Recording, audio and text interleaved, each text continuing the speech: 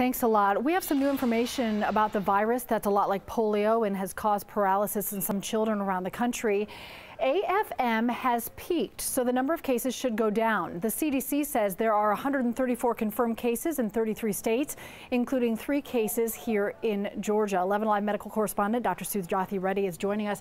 This is encouraging. So peaking has implies that at least it's going to trend in the right direction. Exactly right. And as you see, for the rest of the year, the cases should go down.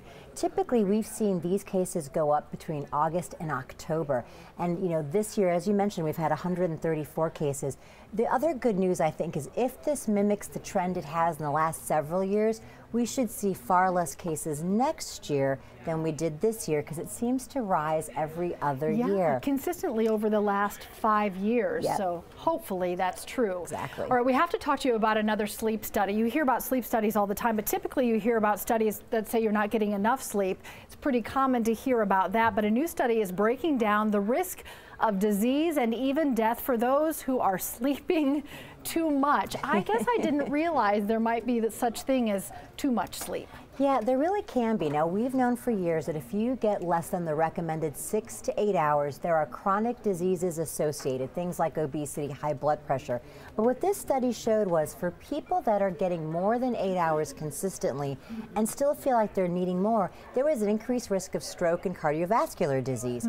Now, the question, like you and I were talking, is which came first? Yeah, does the health influence the sleep pattern, or does the sleep pattern influence the health? And what the researchers are saying is that perhaps if you have a heart issue or something like that, it's making you more fatigued and more tired. So if you're one of those people that's out there craving sleep even though you're getting plenty, you may want to go to your doctor and just get a physical to make sure nothing else is going on. Now, as a mother who loves the idea of a nap, not that we get them very often, this troubles me. Napping is associated with an increased risk? So what they found was if you got more than 6 hours at night and still needed a nap, then you were in this more than 8 hours category, you had a higher risk. If you're getting less than 6 at night and napping, you are okay. Okay, so bottom line, the sweet spot is 6 to 8 hours. You got it, exactly right. And if you feel like you need more, you should check in with your doctor. Exactly right. Okay, Dr. Sujatha Reddy.